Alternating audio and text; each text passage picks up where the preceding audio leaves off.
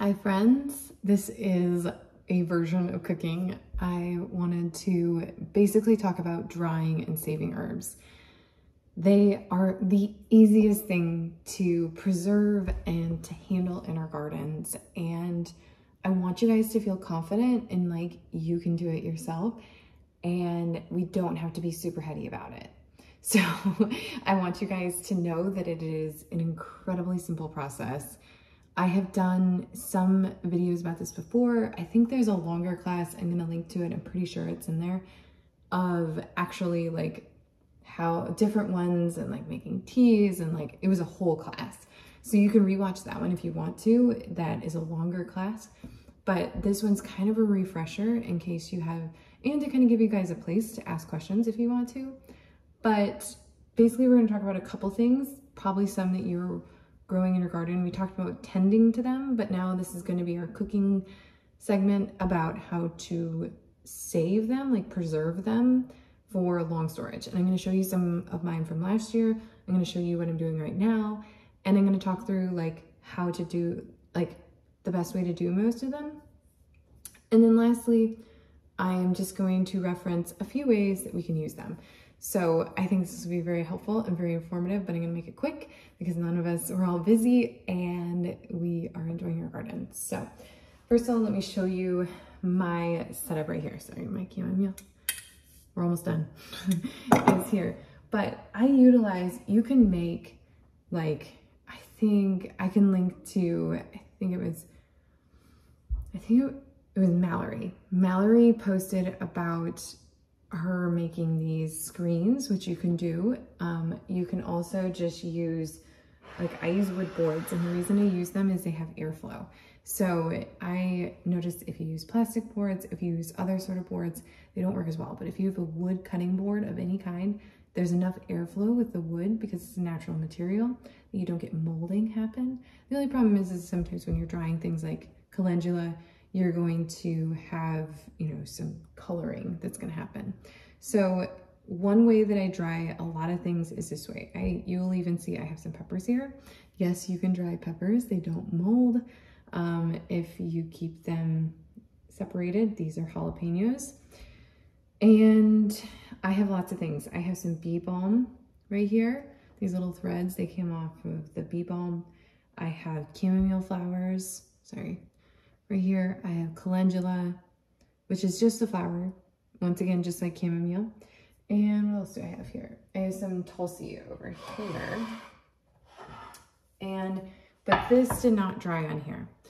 So the other way that we can do things, I do all my chamomile this way, I do all my calendula this way, and I do a lot of other like bee balm, things like that. This is completely a great way to do it. It is a longer process. It depends on how dry your home is. If you live somewhere where it's really humid, this isn't going to be a good idea. Or if you don't have a climate controlled home, meaning you don't have air conditioning, you don't have like in-home heating, anything like that, you're going to not have as easy a time with this process. So you're going to need to do it in something called a dehydrator. I don't have mine out right now. I just put it away because it was taking up most of my kitchen. But you can find dehydrators online. There's lots of different kinds. I'm gonna link to the one that I have. It's a really reasonable price one. It takes up a lot of space though. So if you live in a smaller space, you're going to want a smaller one, and they work just as well. You don't wanna use your oven, even on convection, because the heat could be too much. Like it doesn't get low enough. Usually a dehydrator is working between 100, or even 80. Some of them go down to 80 degrees. Up to only 150. So you don't want to really go beyond that because it no longer is also a raw active ingredient. It's now been cooked. So you lose and can degrade some of the nutrient and oils and things like that. So it's not exactly as easy as just like popping it in the oven. We'll talk about that as we have other things that we're preserving, but that's not one of them. So I use a dehydrator a lot with like onion stalks, you know, leaves that are really thick. Basil works really well. What it does is it like condenses the oils really well. I use it on lemon verbena. Our neighbors actually used it on some limes, and these are dehydrated limes. So you can do it on all sorts of things. I love the dehydrator. It just takes time and it takes a lot of space there's a constant hum in the house. So those are all things to consider. But most of these things, once they're dry, and in fact, like this, you can see this is still, the chamomile is very fresh. Oops, sorry, is very fresh. It's soft, it's pliable. And then this is all dried. And so once it's dry, I do keep this open. The reason we want it dry is that if we don't, it's gonna mold. So you don't want it to mold. And I'm always like still watching, I'm like, ugh, is it dry enough? So this is all dry enough. And you can see it's a huge jar and I fill it every year. And that's how I know I'm done harvesting chamomile, because this is the amount that we use and share throughout the year. And at the end of the year, we only had this much left when I started this over again. So it's the right jar, but you want something that's airtight that will seal once you have it done. So at this point, this is actually ready to close. So you want to do that. Now, I have other things over here. So with calendula specifically, you guys are probably all growing it in your garden. You can also do this with marigolds. It's the same type of plant, really. This is a pot marigold technically, but you can do it with regular marigolds that you have in your garden because they're edible as well and they hold a lot of properties. So this morning I already did this. I don't have any that are particularly dry right now, but you want to dry the plant before, and I like to do it so you can kind of see how beautiful the bloom is. I set them upside down. These ones are kind of getting close, but the threads or the petals should be completely crispy and dried up. This is a really close example what it should look like. And then you take the threads off the head and you get these beautiful petals.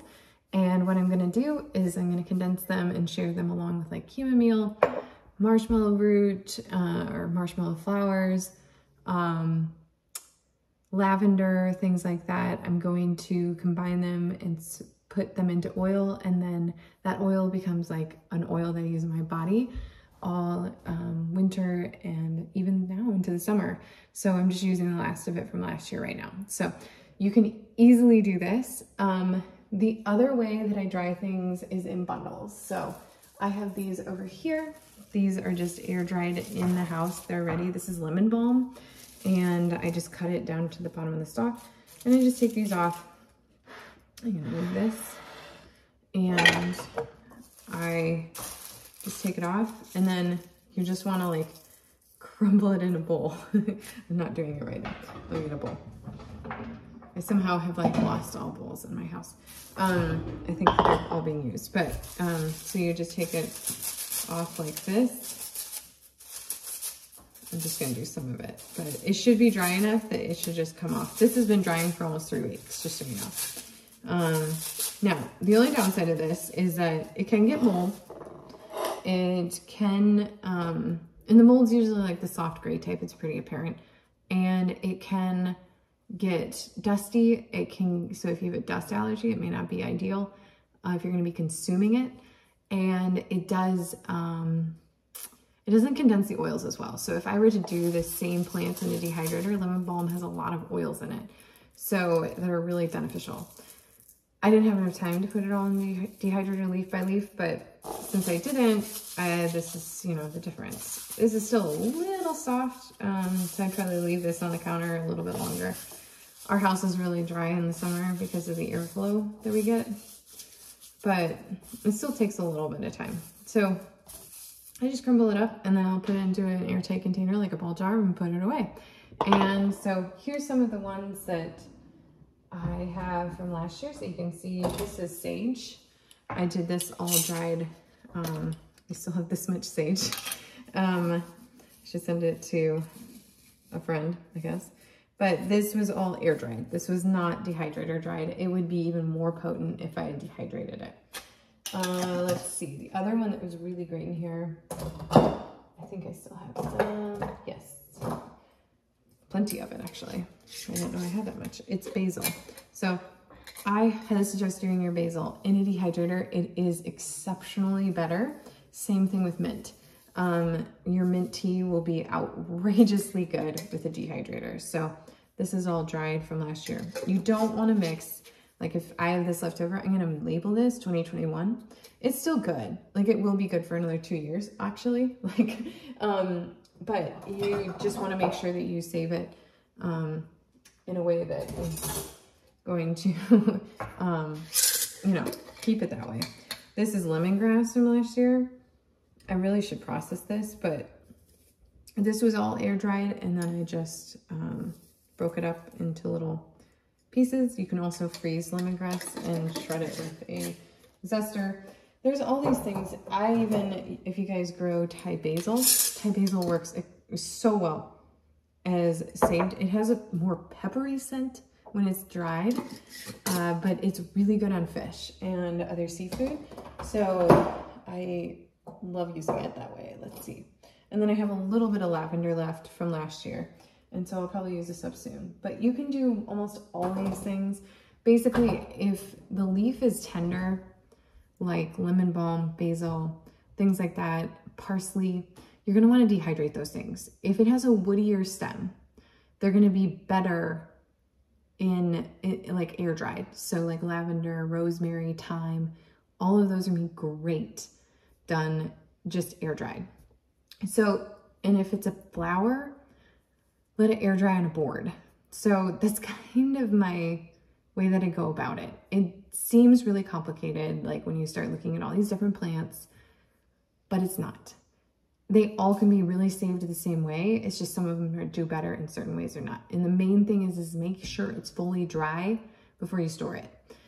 Now there's other ways to preserve our herbs, such as like in oil, in butter compounds, in the freezer with oil. That's what I meant with oil. I do not suggest taking fresh items and putting them in oil or vinegars because it's a really great way to get sick, sadly. Unless it's like been cooked, and then I would do it washed and cooked. So even dehydrating it will eliminate those chances of that happening. So it's just like botulism can happen pretty easily. Please Google it and like research it before you do it. And so just know that I don't recommend it.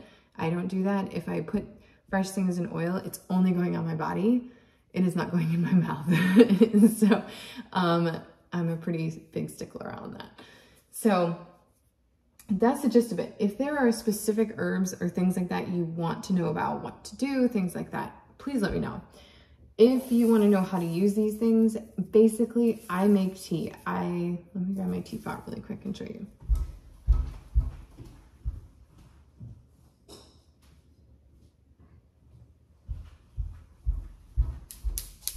So I have a teapot. I have a little strainer. You can also, I have an insert strainer as well from OXO that I'll link to. That's great. Any sort of teapot, as long as it's, you know, ceramic or something like that, is great. You don't really want to use metals, stainless steel, things like that for a teapot because they can like leach metals and stuff like that into your teapot.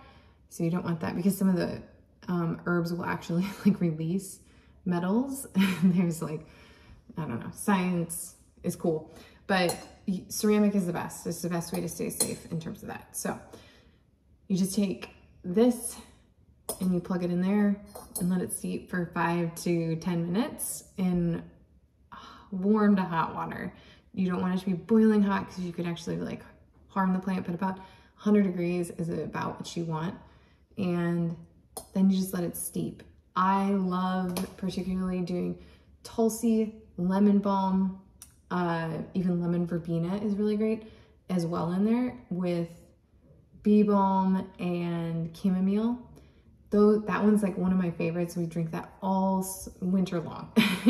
It's so good. You can also do more savory style ones. You can actually steep sage in some of them.